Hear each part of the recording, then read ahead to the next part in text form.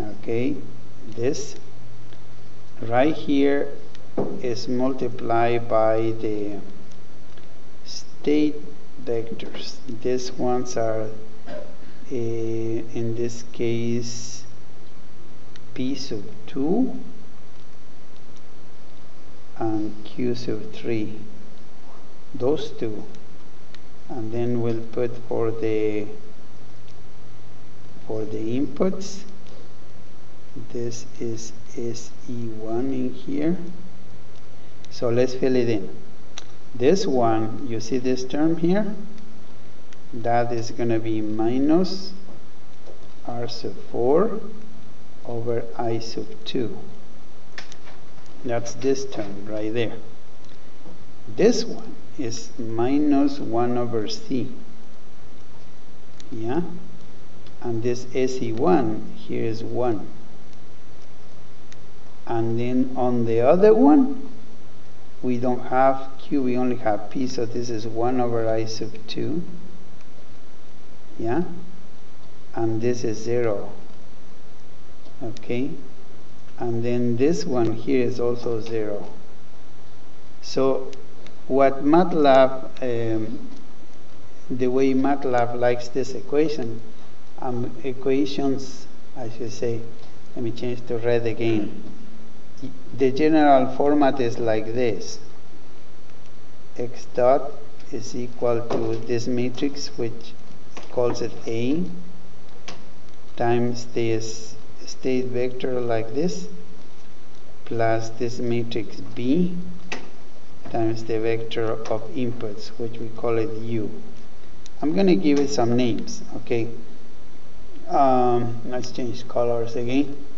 Put the green ones, which is softer for the eyes, right here. And we're going to call it vector of derivatives.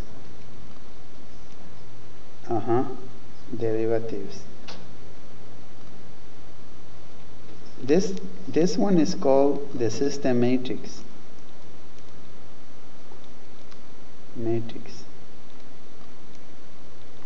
All right. This is called the state vector.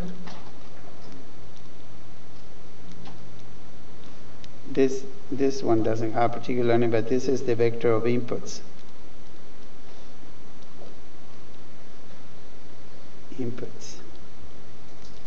Okay, I am leading you intentionally in this direction because when you get to ME 172, this is the form of the equations that you'll see probably from the first week of class. So it is my duty to prepare you to use this form, which has also a very special name. This is called the state variable form. Okay. So, with a simple example, I would like to review what I just said, because I don't want to go any farther. I think it's very important that you understand the very basic concepts here. Here's what I did.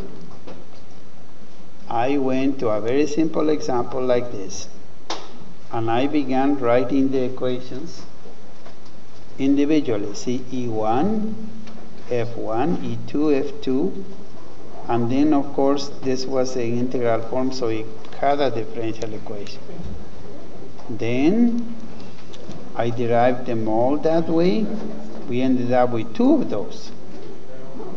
What I did next is I have this dp sub 2 dt and did the substitutions.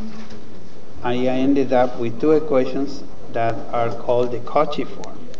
Then I took one step further without doing anything that have to do with bond graphs at all. Just took these equations and put them into another nice format called the state variable form. And that is the important concept that I would like you to get it off the lecture today. So we're going to stop now.